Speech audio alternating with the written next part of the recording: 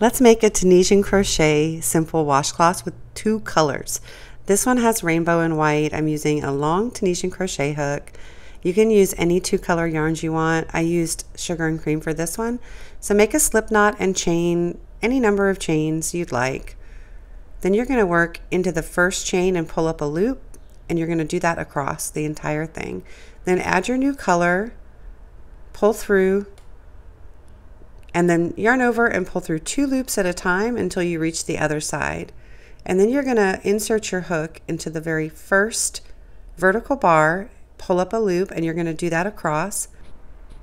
Drop your one color, then pull up your other color, yarn over and pull through. Then you're going to chain 1, and then you're going to yarn over and pull through 2 all the way back, just like you did before. Then do a single crochet border all around, and you have your washcloth. Happy crocheting, everybody.